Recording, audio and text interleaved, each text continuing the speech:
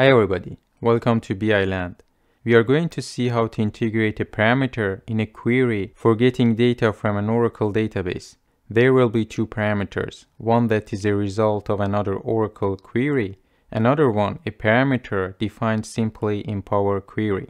This type of skills and manipulations is extremely needed when you are a serious data analyst in a big structure. So let's start. I'm going to have two main tables. One is sales table and the other one is transaction table.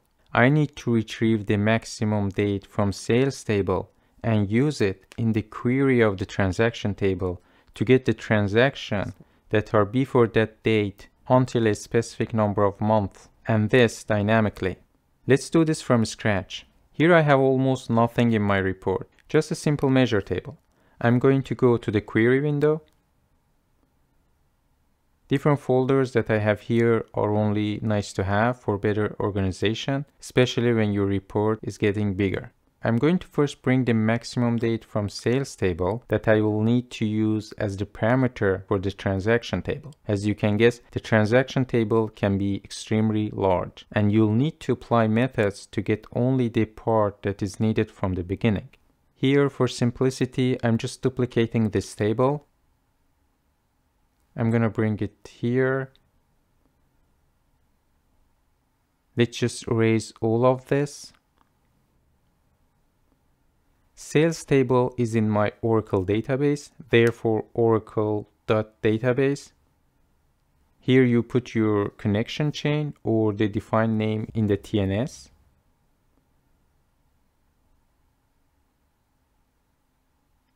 Let's put this optional hierarchical navigation true.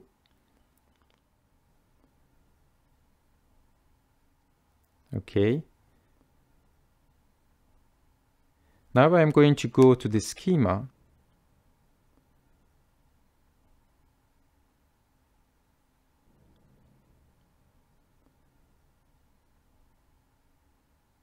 Your schema name.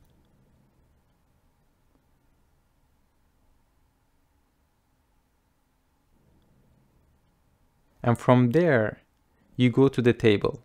Let's call it F sales.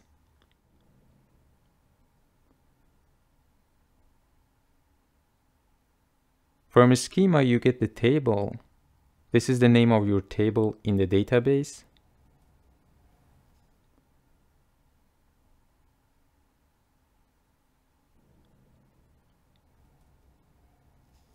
Okay.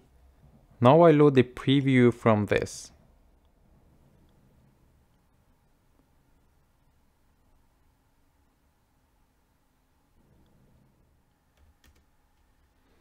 Okay, now we have the table.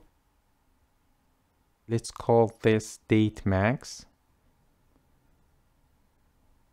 We want the maximum date from this column. Let's change the type from date time to date. Step is added. Let's go to the advanced query. To get the maximum of the column, let's just add a step here. Let's call it filtered. It is simply selecting a row, the one that is the maximum. Therefore, select rows. The input is the previous step. Therefore, just copy this and paste it here. Use let to introduce latest as max. List max. You want to get the maximum of the column date and then use it to filter the same column, the logic of a variable. Basically, it iterates on the column and keeps the rows that are equal to the maximum value. The name of column in square brackets. Then for each value, so in each column name is equal to the latest.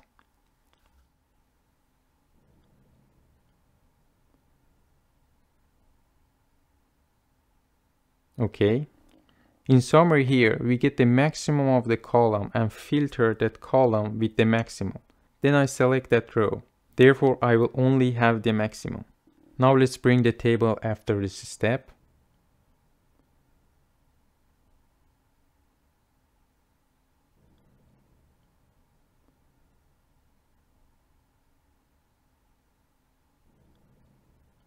I only have one date. If I go to the previous step, I had different dates. Now only one date. I will only need to remove the duplicates. For that, I'm just going to right click on the column and then remove duplicates. I'm going to also make it again date and time as it was. Okay. Here's our M query. To be able to put this in the other query, I'm going to transform this date into a list. For that, let's just duplicate this table. Erase everything. Use list first, because I only want the first value of the column. Then put the table and the column name.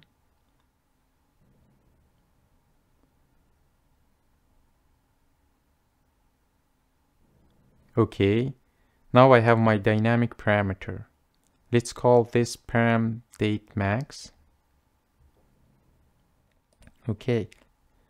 The second parameter is a simpler one, a parameter that there will be no need to change so often or automatically.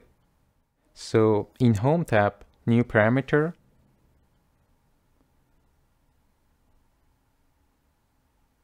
Let's call it month. Decimal or whole number, any value. Let's put current value 18. You can change it 24, etc. I'm gonna bring it here. Okay. Now the main table, for that we want to use these parameters. For simplicity, I'm going to again duplicate this table. Bring it into the data section. Okay, advanced query. I'm keeping the information for the database section because it is coming from the same place. Let's call it if transact. Put the table name.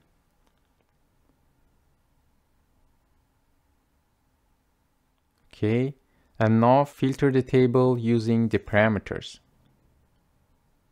Therefore, for the filter, select rows, because I want a set of rows. My table name.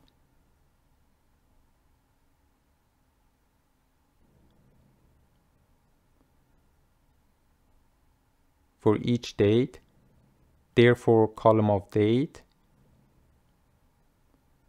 I want it to be bigger than or equal to the 18 month before the maximum date from sales table.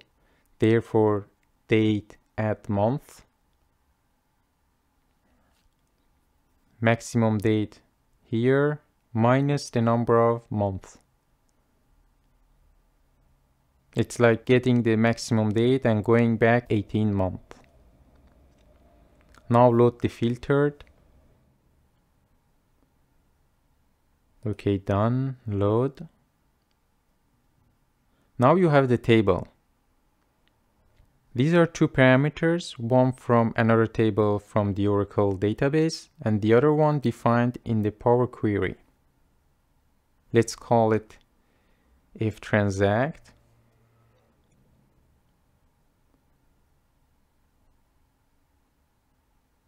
Let's close and apply.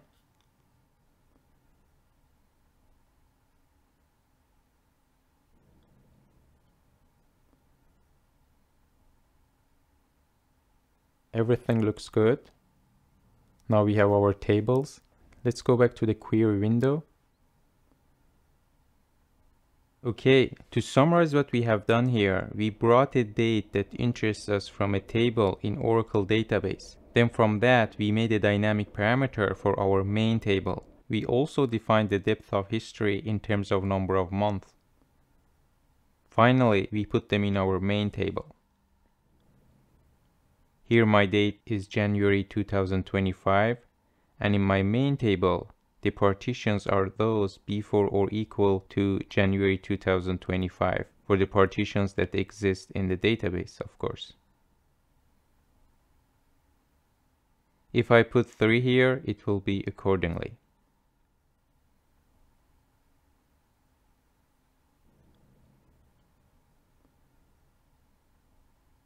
Okay, that's all for this time. Subscribe to my channel. I will have other videos on different scenarios. Thank you, take care, and see you soon. Bye bye.